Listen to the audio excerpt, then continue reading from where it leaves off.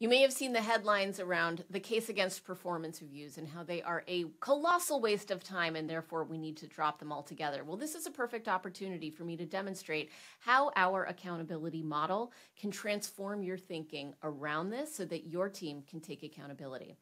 The accountability model that we use is deweaponizing accountability and empowering the employee. We define accountability as a personal choice to focus on what you can control.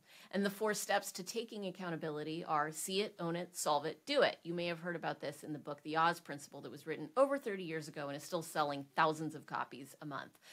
Well, first we see it. To see it is to identify the obstacles. What I see is that a lot of people, let's pretend I am that person, think that there's no value in performance reviews. It's a waste of our time. Nobody wants to do it. We've got too much work to do anyway. The second step is own it. And that is to ask yourself the question, what do I control? Or what can I impact in this situation? Well, I can't impact or control whether or not we're doing performance reviews. I can't impact or control the system that we use for performance reviews, but I can impact or control the value of the conversations that exist when I'm meeting with my teammate to do a performance review. Okay, that's within the scope of my control. Let's focus there. Then we talk about solve it. Solve it is, what else can I do?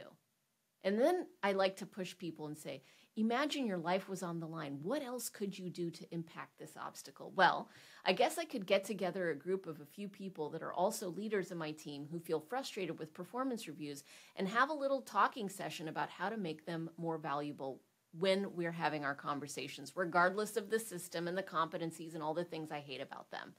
Great, we'll do it. The final step of accountability is do it.